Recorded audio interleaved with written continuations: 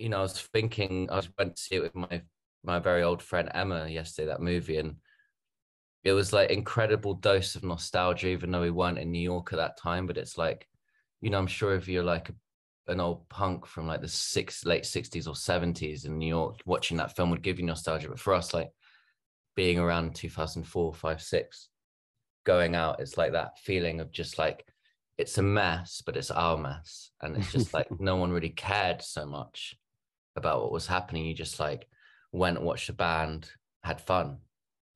And then like if you got inspired enough, you started a band and you pushed it enough. And like there wasn't all this like Spotify numbers and algorithms. It was just like, are you on MySpace? Cool. Who's your top friend? Yeah, yeah. Post a bulletin now and again, some cryptic bulletin. Yeah, some cryptic bulletin. But like you'd all just like, in a way, MySpace was like a beeper, like a pager, like in the 80s, just like, we're gonna be here. Okay, cool, we'll meet there. Like sometimes you'd like leave your phone at home. It's just like whatever. Didn't you see it as like a red flag for like the music industry? In what respect? In the respect that that shows all the bands there when they're like mates and they're young and they're having a good time. And then there's that point in the film where like the girl from Moldy Peaches says that the last time I saw Julian Casablancas was like at one of their at a really big Stroke show, and Courtney Love was there, and she said like, come with us, be famous with us. And Julian Casablancas was like, I want to stay here. And that was the last time she saw him, and they were like best friends. And then like everything kind of went wrong. Like Albert Hammond Jr. had the whole like George Harrison thing of like wanting to do his songs, and everyone was like, no, it's not about that. And like the moment that money and like a business vision, like this works, so don't go out of this, and if you do, you'll fail, and we'll take everything, or we'll take your house. It's like kind of sucks the soul of the creativity out of it.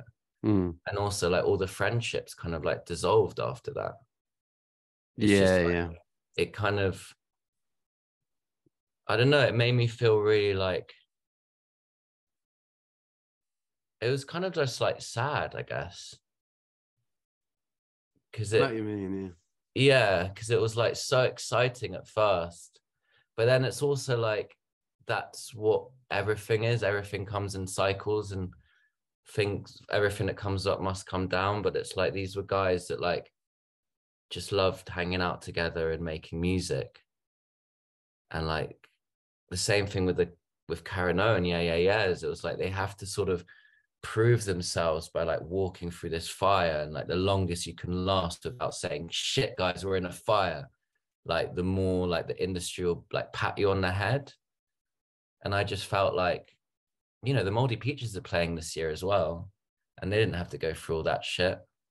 Like I wonder what their experiences are. And it's interesting how they mention the White Stripes a lot in that film, but they never got interviewed. But like, I don't know, I think like the thing that I've seen with doing music is like, of course you have all those dreams of getting that when you're younger, but in a way I'm like so into the direction that I've gone in, where I can just like make what I want to make and put it out in the world, and if people like it, great, and if not, then I'll just make something else. But like I'd never put something out that I don't like, or just because like the thing before did well, so I'll do that again, Yeah, I know what you mean. Like, I thought one of the most interesting bits of the film was the Strokes going into the second album, and like, Yeah, just how much it affected like Julian Casablancas. It was wild. Like, so like the turmoil he was putting himself through. yeah. I mean, it was beautiful when he was like, I just realized that everyone wants to be creative, and I should like give them that. And it's like, if you wrote an album by yourself and is this it? It's like, that's fucking enough. Like, but not for the industry, and not for those MTV pressures of the noughties. And I Yeah, think nowadays it's sort of translated into number pressures, which is a lot less like fabulous looking, It's just like numbers on a screen, rather than falling asleep in a bed live on MTV with Courtney Love chatting shit with Ryan Adams.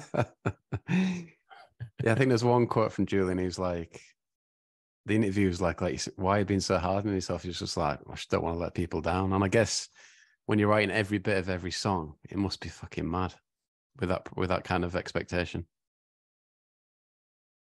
I mean, James Murphy's a really good example of that. Mm. Like Julian Casablancas was like this guy, but behind that, he's a James Murphy. He's a perfectionist. He wants everything to be perfect. He doesn't like sending emails. It's like TurboGuys actually played a show with LCD Sound System. We supported them in Sao Paulo. Oh wow. And it was like playing in South America is like the greatest pleasure a band can have, because no one knew us. Well, I felt like no one knew us here, really.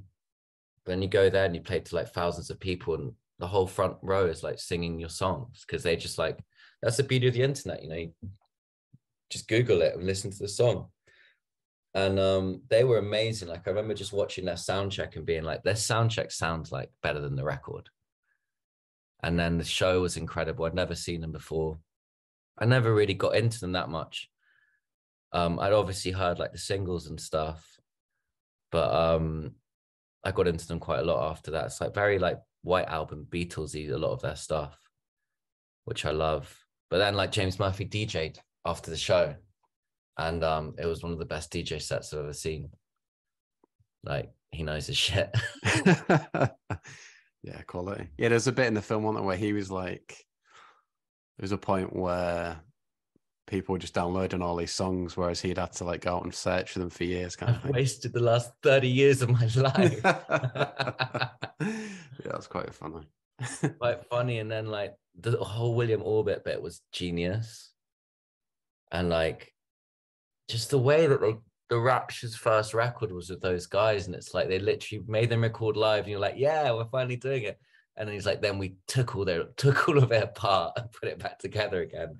It's like how, like, oh, it made me feel like nauseous and anxious, that bit for them. But like, I mean, the album's amazing, but you know, they should have been told to like, you know, go on holiday while we do this. Like, don't sit behind us, like breathing on us.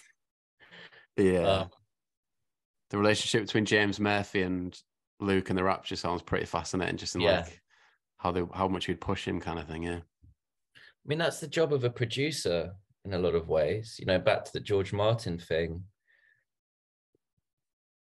Just listen to the first Beatles recordings compared to like, you know, Abbey Road. It's like the ultimate push, and you know, just being able to maneuver all those characters and to make people like happy enough to carry on, to turn up the next day, you know.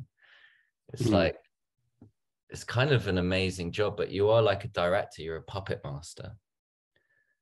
But then the puppet master that's going to bring in results, that's going to make the band think, fuck, this is like worth it.